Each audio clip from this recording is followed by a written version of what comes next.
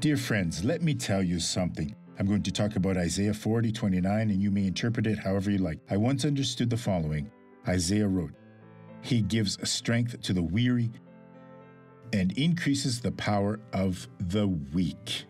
I think that a person who is of God will pray, and he will figure out a way to acquire a little power and wisdom and make it a great multitude of power. That is, a little drop of gasoline will feed the machine, and I don't know how it's going to feed it again and again, and it's already enough to give the strength for a car to travel 1,000 kilometers, a drop of gasoline.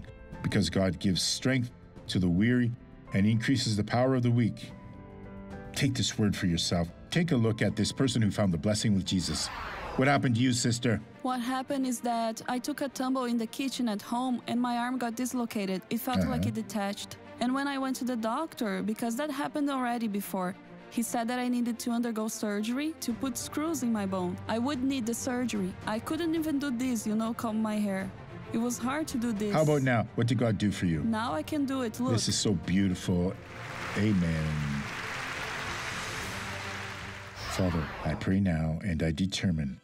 I command this evil to leave that person and go away now. It's an order. Don't stay anymore. In the name of Jesus. And you say, thank you, Lord.